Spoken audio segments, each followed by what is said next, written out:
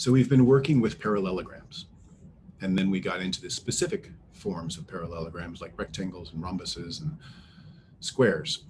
And now we're moving into a different family than parallelograms. These are trapezoids. And the definition of a trapezoid is that it's still a quadrilateral, but now it has exactly one set of parallel sides, not two sets like parallelograms. As a result, there's not that much special about it.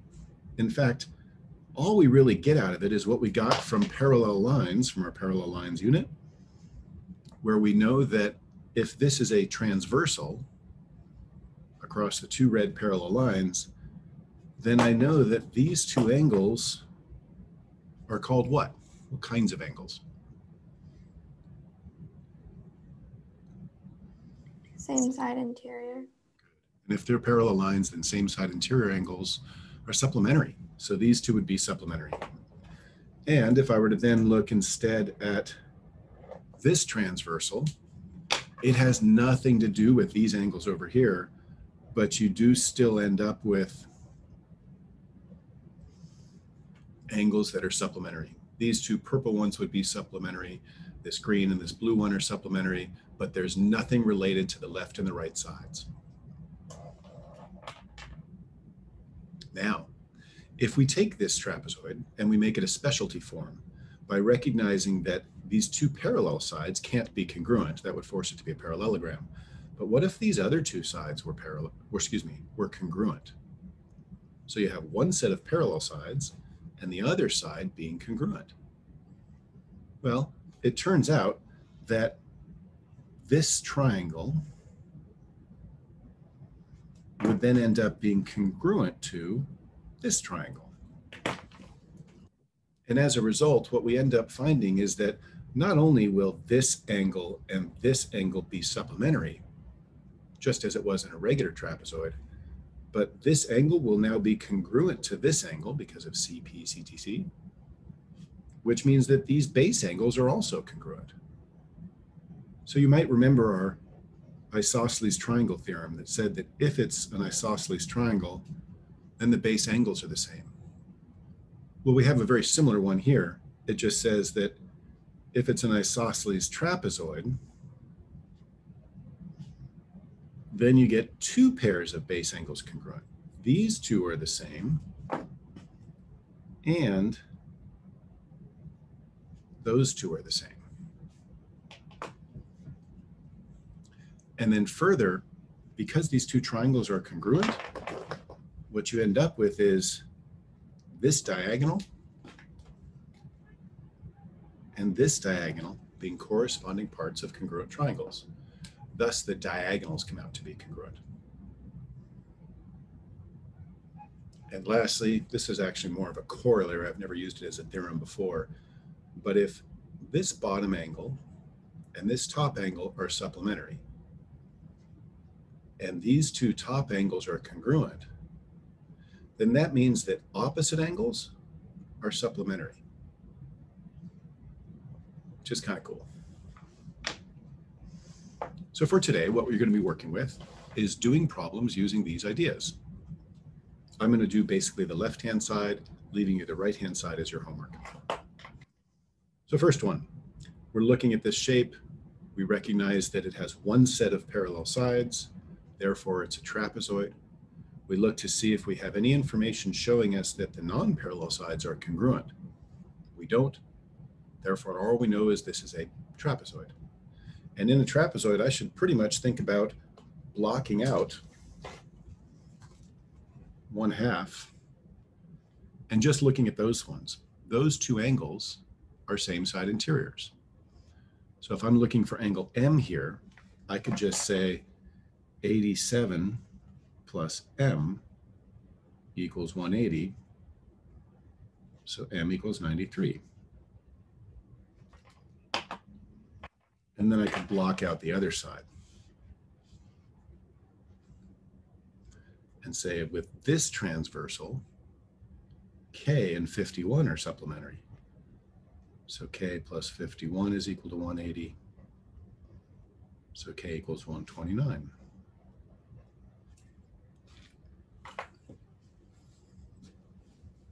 any questions on using trapezoids, non-isosceles trapezoids, to find missing numerical values?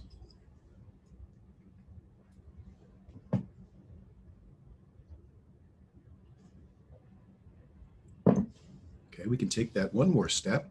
Now we've got an algebraic expression. Anytime you have an algebraic expression, an x, you have to come up with an equation. You have to figure out how you put these things together. Hold on one second. Okay, before I move on to this, somebody asked why I was blocking part of it out.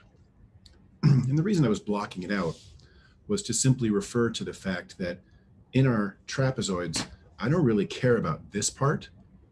All I know is that these two are supplementary. And if I block out the other part, those two are supplementary. There's nothing that ties the left and the right together. So by blocking half of it out, I'm isolating my vision to what really is tied together. So for example, when I'm trying to create the equation for this expression, I see that these are my two parallel lines. So I've got one transversal over here with no information, so I may as well just block that out.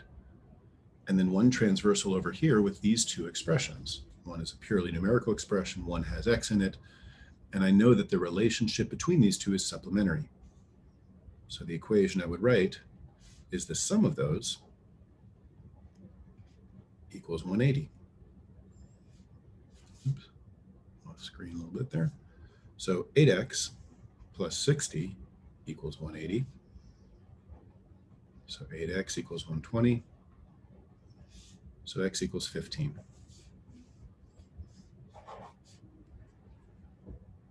Please note that in this case, it only asked us to solve for x. In your equivalent problem, it's asking you to take it one more step to solve for r.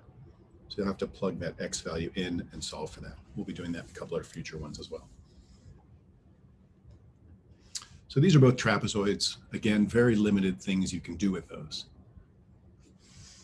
Now we're looking at some isosceles trapezoids, and they're basically asking us for some congruence statements. Notice that since we're using congruence, we won't be putting numbers in here, right? Congruence is for use of geometric objects. So if we've got a segment congruent to something else, it has to be another segment here. Well, they're saying DG is congruent to what? If this is isosceles, we expect the opposite side over here to be the same size or congruent. So I'll put EF, and I'll make sure that I mark it as a segment by putting a segment over the top. Second one says, yeah, well, what about DF? We say, okay, well, DF is a diagonal. It goes across the center of the shape. And as a result, I'm asking myself, what do I know about diagonals in an isosceles trapezoid? And my response, of course, is that diagonals become congruent. So whatever size DF is, GE is the same size. So GE would be congruent. Last question for this page. They're giving me a number now, so I'm going to be solving for numerical values. They only gave me one number, which might make you think about blocking half off, like I said, but because this is an isosceles trapezoid, we've actually got this symmetry. The left and the right fold over each other and are the same. So if this is 112, how big is the measure of angle Q over here? 112. Yeah, those are going to be the same. Which means that when we figure out what S is here, to find out what's supplementary, 112 plus S equals 180, S equals 68. That's going to give us some benefit, because if this is 68 here to make supplementary, then that's also 68 here to make supplementary. And this jives with what we know about base angles being congruent, top and bottom.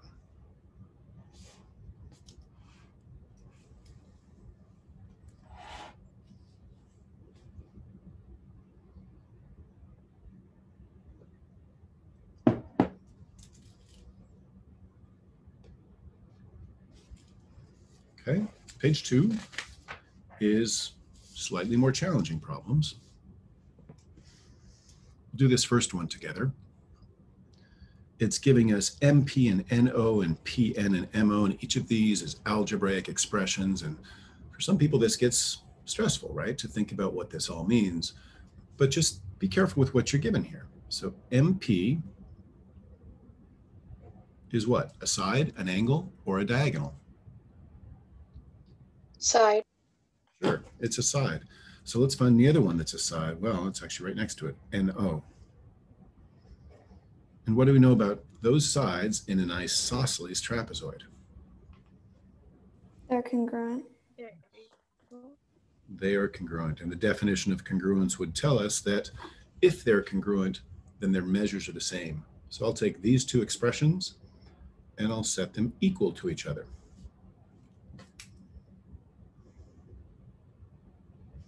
And then I'll just solve this like an algebra expression or equation. I'll subtract 9x from both sides. I'll add 13 to both sides. And I get x is equal to 3. And then I'll do the same thing with the other information they give us. They give us that Pn is equal to 5y plus 19, and that MO is equal to 12y minus 37. Well, what are those? Angles, sides, or diagonals? Diagonals. Yes. And what do we know about diagonals in an isosceles trapezoid?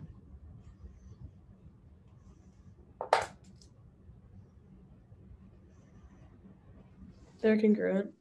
Good. Our choice is either going to be to set them equal to each other or to add them together to make something else, right? So in this case, we're going to say they're congruent.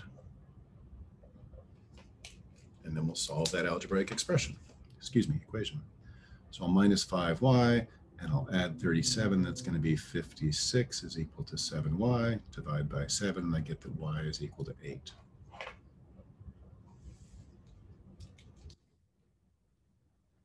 How's that feel to you? Please give me a feedback in the chat, 1 through 5. 5 is, this is easy, love it.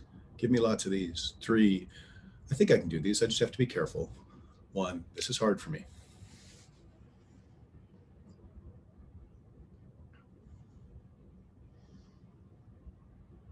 Excellent scores. Okay. What would you do with this one? I'm not going to do this one for you, but what would you do with those two angles? What is their relationship? They equal 180. 50-50 chance, right? Either they're equal to 180 or they're equal to each other. So are the parallel lines forming the rivet for these two? In other words, is this the transversal with these two parallel lines? Or are these the parallel lines where theoretically I could block it off if it were not an isosceles? So these are the base angles. These should be congruent. So you'll set these equal to each other. These are the ones where you'll add them together to equal 180, make them supplementary, because they've got the parallel lines and the transversal is the shared side among them. In this case, one of the parallel lines is the shared side. So if this is the case, you'd say, well, I see that these are my same side interior angles. That means supplementary, which means that I can add these two expressions together, equaling 180, and then I combine like terms. Add 16 to both sides. I know that 196 is 14 squared, so divide by 14, I get x equals 14. But oh no, that's not the end of it. They're making me go further. They want me to find the value of angle J. Well, the measure of angle J says I take 10 times whatever x is minus 33. Well, we've just found that x is 14. So for angle J, we'd take 10 times 14, or 140, minus 33. So the measure of J is 107. And if that's 107, which other one is also 107? Angle K. Good. Because those are what are called base angles. I know it's a little odd to have base angles on top, but remember in the world of geometry, we can theoretically be flying around in space. we could be upside down relative to this. So those are our base angles. And then if I want to find, for instance, angle L, I would just say that the measure of angle L plus 107, these two are in a supplementary relationship. So the measure of angle L would equal 73. And if I know that's 73, then I know this is 73 as well, because it's isosceles, only because it's isosceles.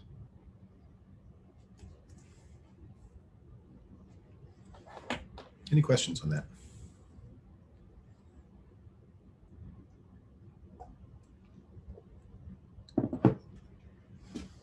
Okay, we'll leave the rest of this page for your homework. And now we're moving into our last shape of the day.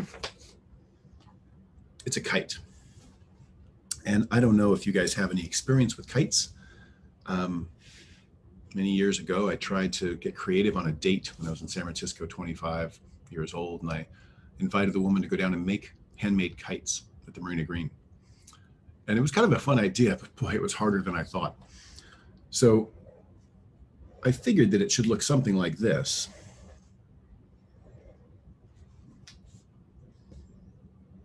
And at this point, I need you to tell me, what is a kite? What are the attributes that make this look like a kite? Because that's the definition of a kite.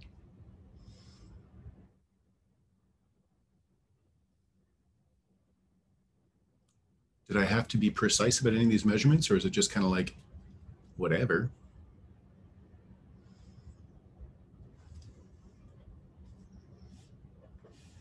Let's give you the ability to communicate with specificity. Segment KE is congruent to segment TE, and segment KI is congruent to segment IT. Excellent. So a kite is a quadrilateral with two pairs of not opposite sides congruent, two pairs of consecutive sides congruent, or adjacent sides. And I got that, but turns out that's not really where it comes from when you're building a kite, as I discovered. It actually comes mostly from what happens here with these like cross beams that go in the center.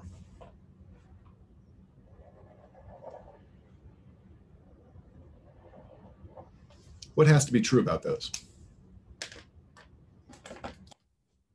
They form right angles. Yes, they must be perpendicular, which in real life is pretty challenging to not only find exactly perpendicular, but to take two round sticks and tie them or glue them together in some way that makes them stay perpendicular.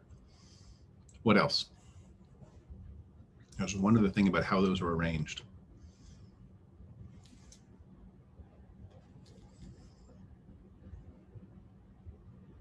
They form vertical angles. They do, good. I was actually putting a point X there to give you the ability to communicate. KX as a segment length has to be the same as XT. You need this to be bisected this way, but not this way, which is a little bit odd.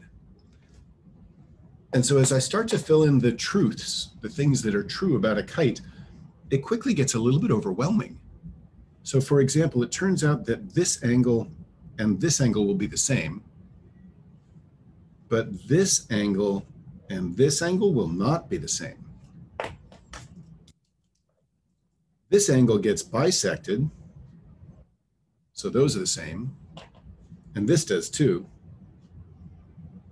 but these do not. So it's a lot of yes and no. The way I remember this is instead to think about these triangles. And maybe this is just because when I was doing this with my date, it collapsed right in the middle and it folded in half, and I got to see very easily visually what it looks like when it folds up like that. Because I used balsa wood, which I thought was great because it was light, but no, that's not strong enough. So what we see then is that these two sides are the same. These two sides are the same. And of course, the central axis is reflexive, so it's the same, which means this left side and the right side are congruent triangles, which means that these angles, as they flip over, are corresponding angles, CP, CTC, so they're the same. And so are these little parts. and these parts. And even, as you'll learn later, when I take the altitude of a triangle going perpendicular up to a vertex, since these triangles are congruent, the altitudes will also be the same. And most important element of today's discussion on kites is that the most important part of a kite is the tail. I didn't realize that until I was out there building kites, and I realized, oh, when I put some drag on there, this actually flies well. Otherwise, it endos. Anyway, so now what we're going to do is do a little bit of talking about the properties of kites. And as I've just described, there's a bunch of them, but I think it's easiest to visualize these two triangles folding over each other. They're congruent. So any corresponding part of yellow and pink that match up are going to be congruent. So what about for problem number 1? I see 2 angles given to me, and I'm looking for 2 other ones. It kind of seems like there's not enough information.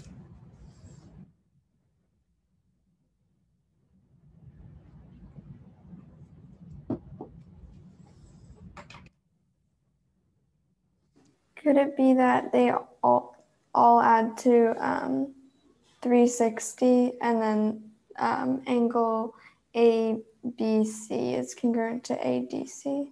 Beautiful. That's exactly right. So this angle, we'll call it X, and this angle, X, are the congruent ones, right? B and D are the same size. And we know that because this is a quadrilateral, heard an awful math joke yesterday. I'm going to throw it right in here. Because it's a quadrilateral, it's overeducated. You know why it's overeducated? Because it's got 360 degrees. In like a bachelor's degree, a master's. Okay. Anyway, so once I get that these 4 things all together add up to 360, I can say that 85 plus 2x plus 43 equals 360. So 120, 2x plus 128 equals 360, which means 2x equals 132. So x equals 116.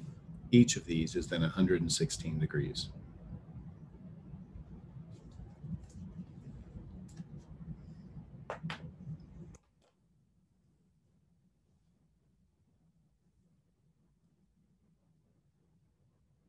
Second problem is a little more challenging. It's now got the diagonals in there, which means we're bringing in not just that one pair of angles is congruent, we're also talking about the bisected ones. So let's start with the low-hanging fruit. What do I know about PTQ?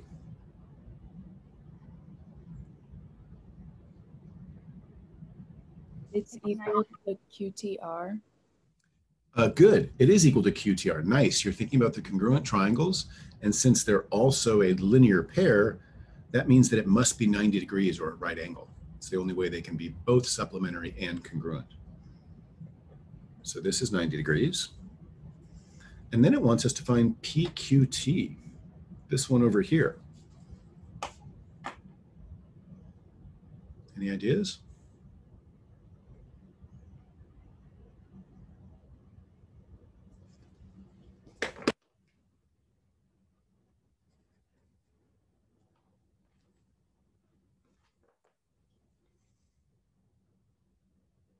Well, triangles add to 180 and you have 2 of the angles. So 90 plus 37 plus x is equal to 180.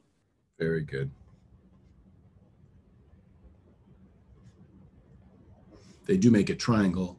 Since I know this one is 90 and this one's 37, adding in the third angle will equal 180.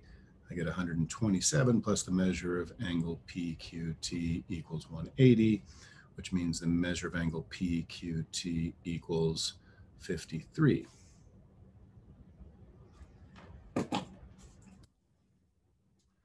And then they want QRT, this one here. Do we have a bunch of calculations to do with that? Or is that kind of a slam dunk?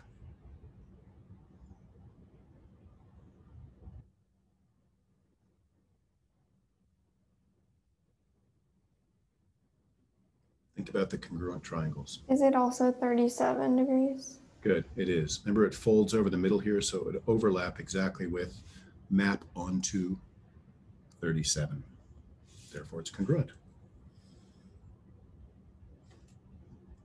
Okay, what I'd like to ask now is for you guys to take a few minutes independently and try to answer as many of these as you can, and then we'll come back and go through them together. Go.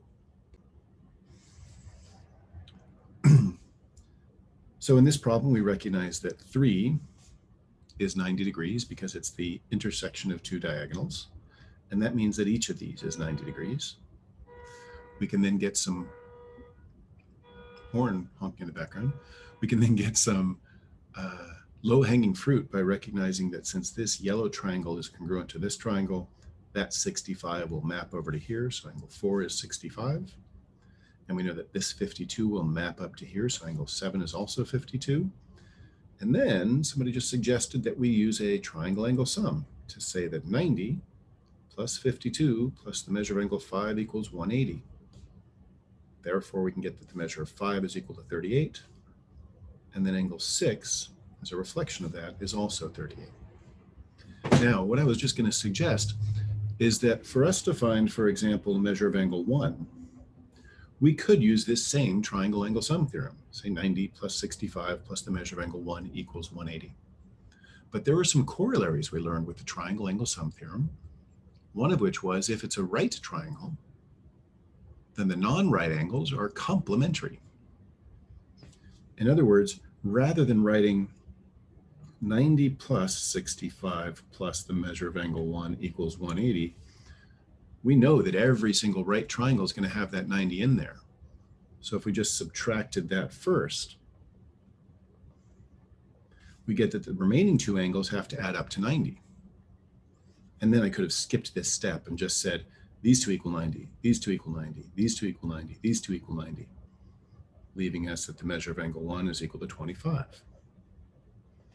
And of course, if angle 1 is equal to 25, so is angle 2.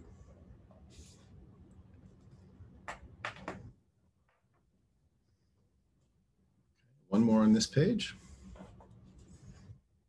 We know that WX is equal to 14 and WR is equal to 8. And we're looking to find RZ. Offhand, they don't look like they have any relation together at all. But it is a kite, so we get those right angles. We also know that this one is diagonal, this part of the diagonal is congruent to that part of the diagonal. And we know that if this is 14, so is this. So I've got a little right triangle here. This part is 8, this is 14, and what I'm looking for is RZ. And if I have a right triangle with one missing side, whose theorem do I get to use? Pythagorean. Yeah, he paid for that patent, so we got to use his name often just to give him credit for that. So we're going to say 8 squared plus RZ squared equals 14 squared. So 64 plus RZ squared equals 196. So RZ squared is equal to 132. So RZ is equal to square root of 132. And I'd be okay with that as an answer. Or you could give us a decimal approximation of that. Square root 132, 11.49. And again, to ensure that that's an approximation, I show my squiggly equal sign. Any questions on these properties of kites?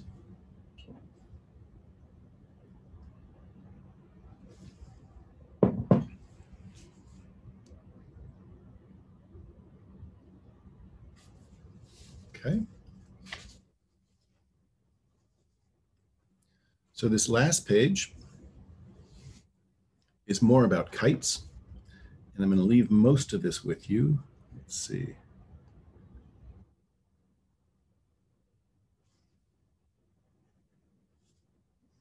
What are we going to do with these? Got expressions, algebraic expressions, so we have to create an equation. It's usually added up to something or set equal to each other. What about these?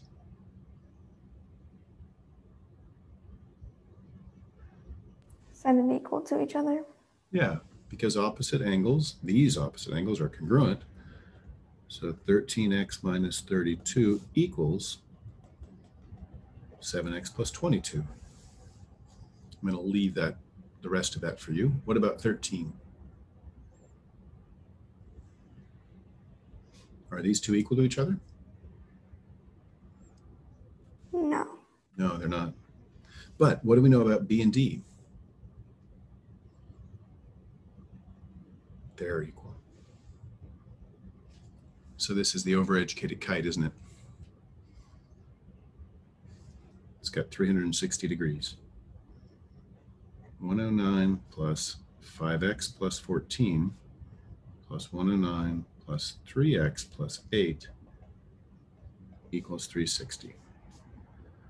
So 218 plus 22 is 38, 242 plus 8x equals 360. And I'll let you finish that off.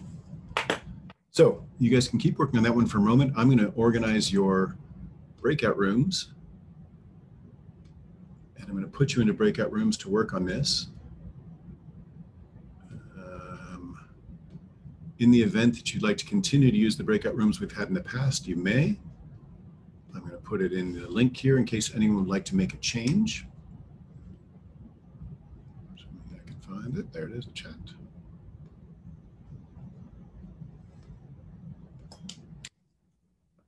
Okay, so feel free to go in there and add your name to a purple group.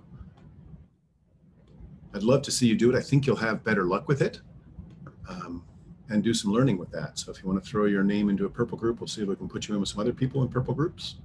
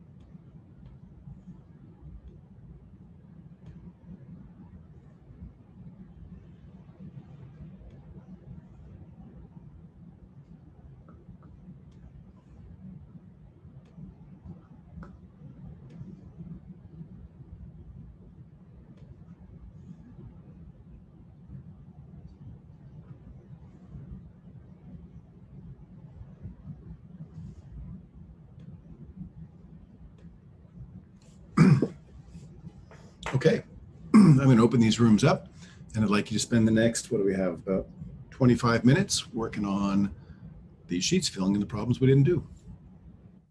This is your homework that you're starting as well.